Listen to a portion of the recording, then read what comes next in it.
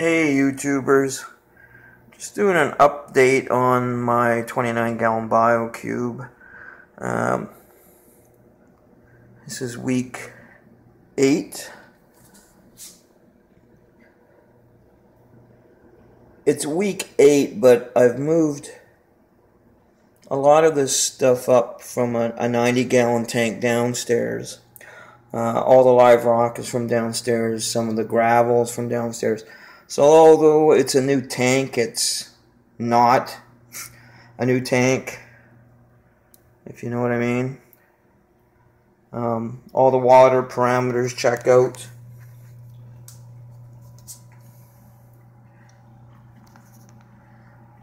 I'll show you some of the corals.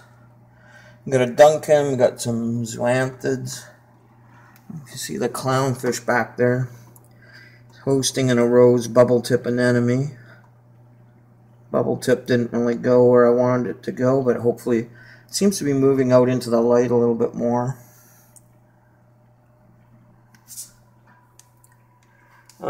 Yeah, so like I said, we're in week 8.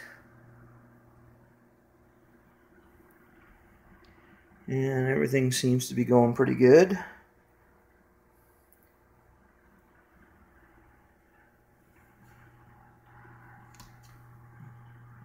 It's my tube anemone. I know this video is probably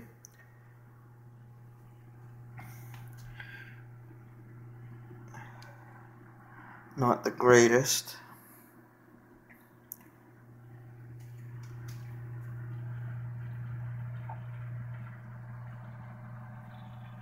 This is the only softie I have in the tank, finger leather. I'll try and get back here so you can see. Sea anemone and the clownfish hosting in it.